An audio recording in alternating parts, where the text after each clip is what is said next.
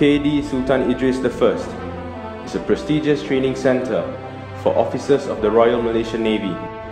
Before becoming a commissioned officer of the Royal Malaysian Navy, officer cadets will have to be trained in KD Sultan Idris I for a period of 9 months, which includes 3 months Alpha Rutin training.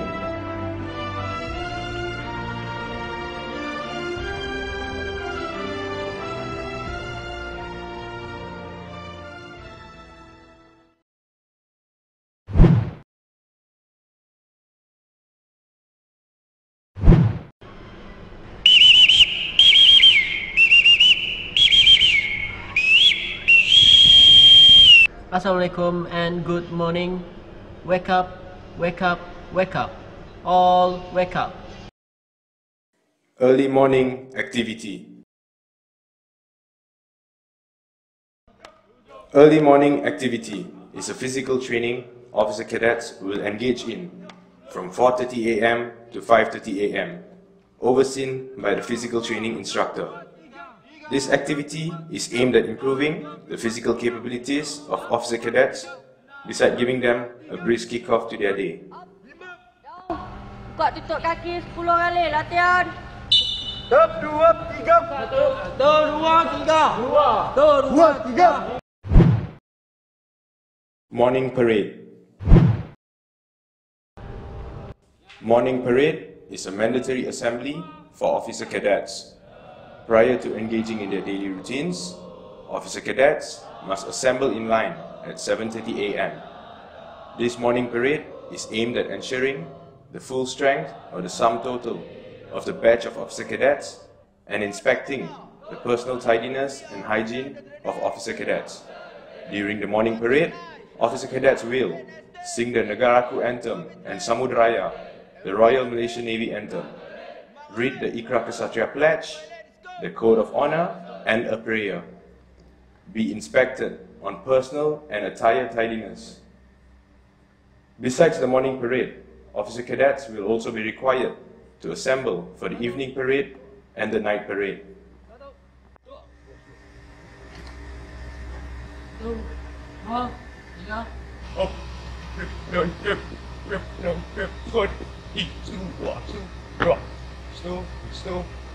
Pemeriksaan pakaian selesai, Tuan. Kendaraan jalankan tugas, Tuan. Tuan. Stu. Mass etiquette. Good evening, sir.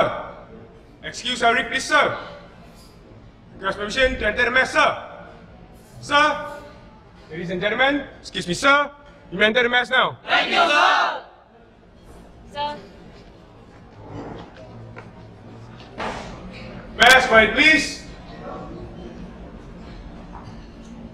Good evening, sir. On behalf of Graduate Officer for the Mission Course, Intake 96, request permission to have our seats, sir. Yes, please. Mass etiquette is a series of conduct and ethics that officer cadets are required to observe during dining sessions and when in the dining mess. The adherence to the mass etiquette ensures the high level of discipline of officer cadets whenever present in the mess, and also to build understanding of the regimental tradition practiced by the Royal Malaysian Navy. 1, 2, 3, tidak. 1, 2, 3, 4. 1, 2, 3, 5. 1, 2, 3, 6. 1, 2, 3, 7. 1, 2, 3, 10. The mass etiquette needs to be observed and adhered to during these dining sessions: breakfast, lunch, dinner, and supper.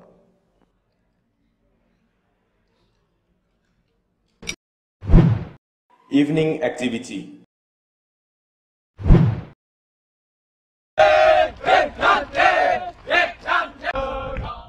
Evening activity is a mandatory activity officer cadets will engage in every evening from 4 PM to 5:30 PM.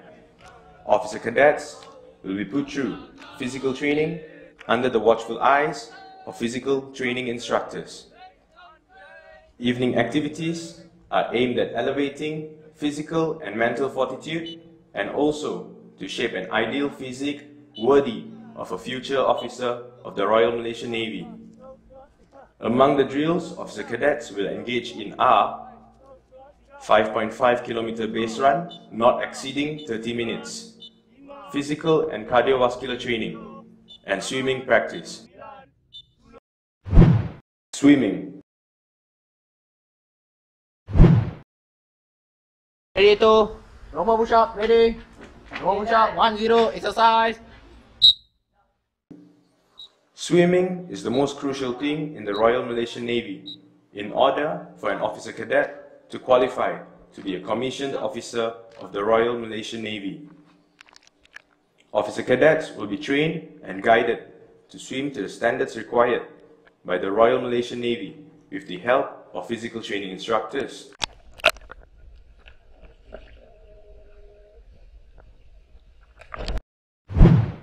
Swimming test. When the officer cadets are ready to be tested, they will be put through a test by the training officer.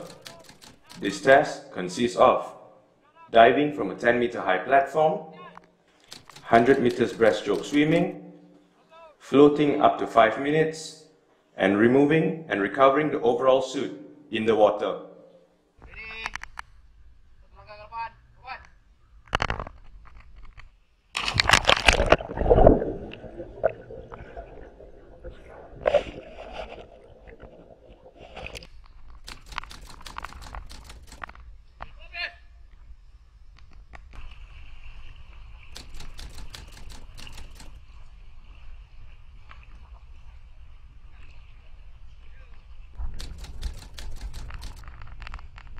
Angkat pinggang.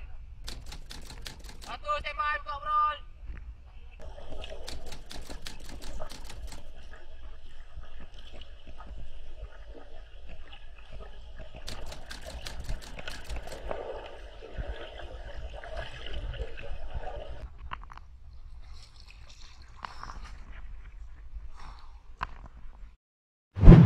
Physical test.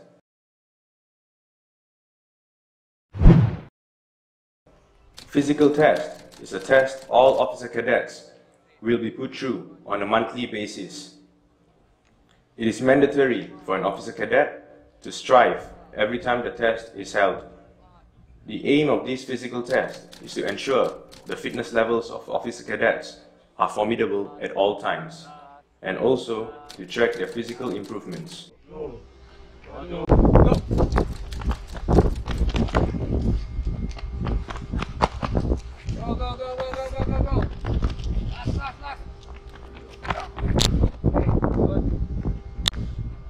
Okay.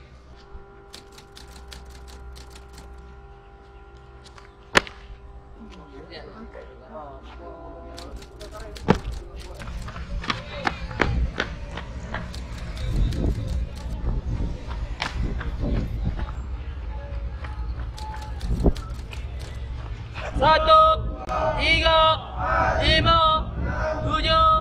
Last in. 1, 2, 3, 4, 5, 6, 7, 8. Dapat.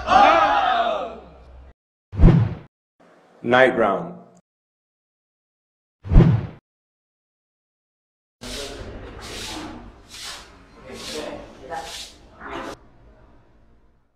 Besides maintaining personal hygiene and a neat presence, officer cadets must ensure the cleanliness of their living space and residence.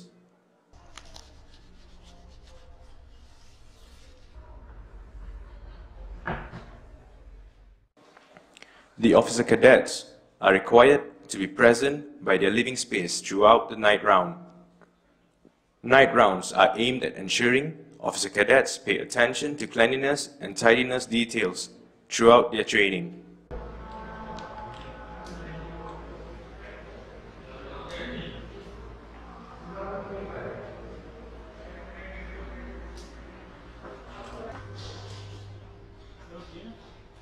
Officer of the training round.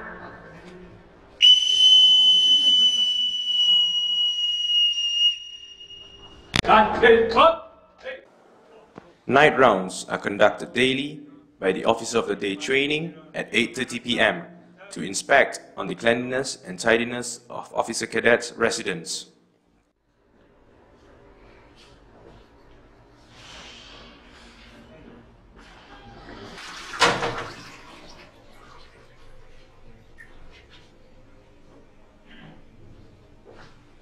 Keluar dalam. Boleh mau. Guna botok ni cuci ni betul.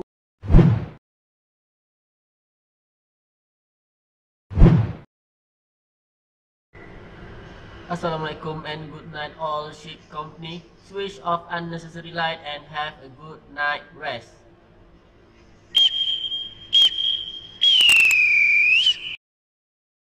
I am.